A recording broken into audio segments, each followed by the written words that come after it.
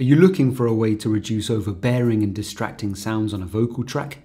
Enter de-essing, a mixing technique that's commonly used to reduce excessively loud S sounds on vocal tracks. De-essers are often used to control harsh sounds present in specific frequencies. The new N-Track dynamic EQ works great for de-essing vocals. In fact, it works even better than classic de-essers based on multiband compression, which we'll get into later in this video. You can use our Dynamic EQ plugin as a de-esser in the latest version of N-Track Studio on iOS, Android, Windows and Mac. Simply update the N-Track Studio app in App Store or Google Play, or download to the latest desktop version from ntrack.com. In this video, we'll be using N-Track Studio for Android. Note that while the EQ is available in the standard edition, activating the dynamic features of the EQ require the extended or suite editions of N-Track Studio. The easiest way to get to EQ is by opening the mixer and clicking on EQ. The latest N-Track update also adds the ability to use the EQ as a plugin. Tap Add Effects, then click the plus icon, and then Dynamic EQ. Let's dive into it. It's difficult to beat the added control afforded by de-essing with Dynamic EQ.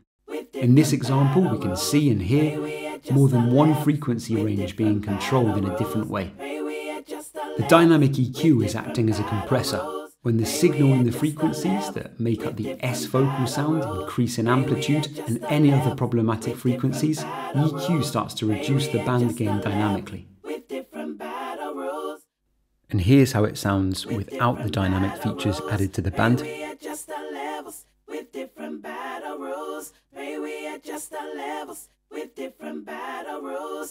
Let's hear an example of a vocal track with S sounds which stand out too much in the context of the mix. We want to bring down the volume of those heavier S sounds to make things more consistent.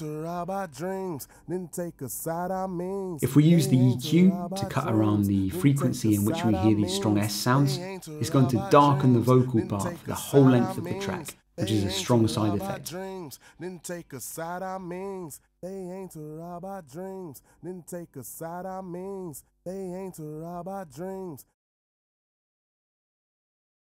You'll typically need to adjust a band's frequency and slope to make sure you pick the correct frequencies, which will likely change depending on the melody and the singer's voice. Let's start by going to the Presets menu in the Dynamic EQ plugin, tapping the Dynamic folder and selecting De-Esser.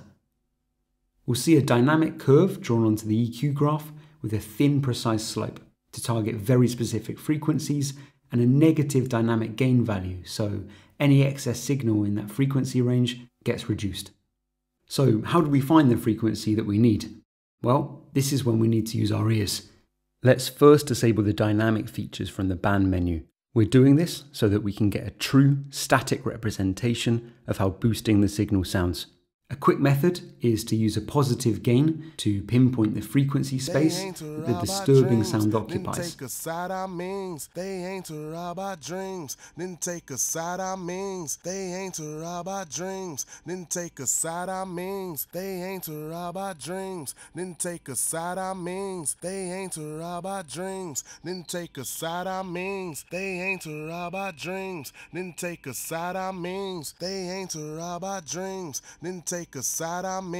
Once we've found that frequency, we can set the gain back to 0 and let the Dynamic EQ work its magic.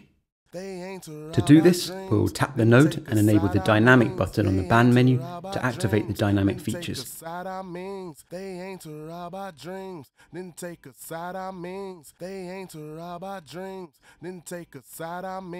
It's worth mentioning that with Dynamic EQ, it's possible to tune in a more specific frequency range than with a classic de-esser.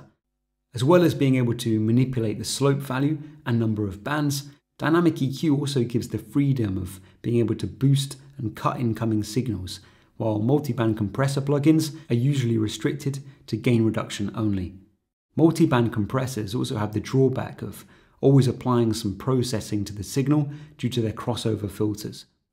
In a de-esser configuration, when the dynamic reduction is not engaged, the Dynamic EQ is perfectly transparent. It doesn't modify the signal at all. When de-essing, normally one of two band curves are used.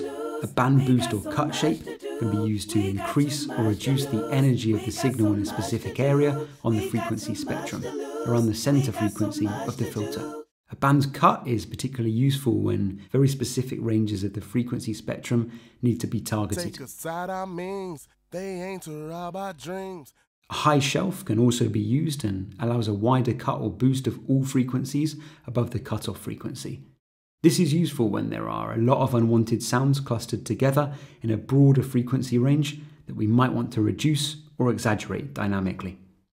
We can hear how boosting or reducing the gain with a high shelf curve in higher frequencies affects the sound.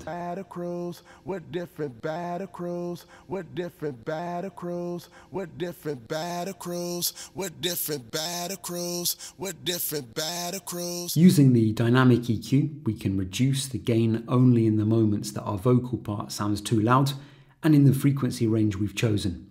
Returning to a previous vocal example, we have a hard-hitting S vocal sound at a specific frequency, but otherwise that frequency range isn't distracting. We got too much to lose, we got so much to do, with little time to Instead of using a traditional static EQ cut to turn down the frequency range in question and darken the whole vocal part, we can utilize dynamic EQ to react only in the moments we need to reduce gain in certain frequencies. We got so much to do, with little time to choose. We got too much to lose, we got so much to do. Setting the dynamic threshold value affects how sensitive the selected band is to the dynamic. The EQ's dynamic gain is applied only in the moments when the incoming signal exceeds the decibel value we've set in the threshold setting. We got so much to do, with little time to choose. We got too much to lose, we got so much to do. The dynamic attack setting adjusts how quickly gain is applied to the selected band. The dynamic release knob adjusts the speed at which the selected band returns to normal after the level of the input signal level decreases. To de-ess our vocal, we'll set attack and release values low because we want a fast reaction time. With little time to choose, with little time to choose, with little time to choose, with little time to choose, with little time to choose, with little time to choose, with little time to choose. Here's how the same vocal part sounds with higher attack and release values. With little time to choose, with little time to choose, with little time to choose, with little time to choose, with little time to choose. Manual de-essing with volume automation, though more time consuming, is another highly regarded way of de-essing vocal parts. This is when the gain envelope on a part is reduced using nodes, which are added and adjusted to affect the volume of track parts that stick out too much in the mix. So let's add some nodes, locate a part like that, and hear how it sounds.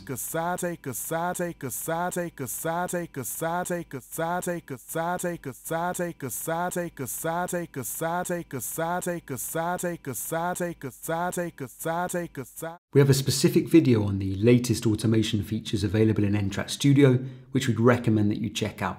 Link in the top right of the video. There have been a whole host of updates in the latest version of N-Track Studio with dynamic EQ, arpeggiator, lo-fi plugin and more. We keep an eye on the comments, so always let us know what you'd like added to N-Track moving forwards. Also, please give this video a like, subscribe so we can keep the channel growing, and ding that notification bell so you know when our next video is out. Until then, have fun making music with N-Track. Cheers.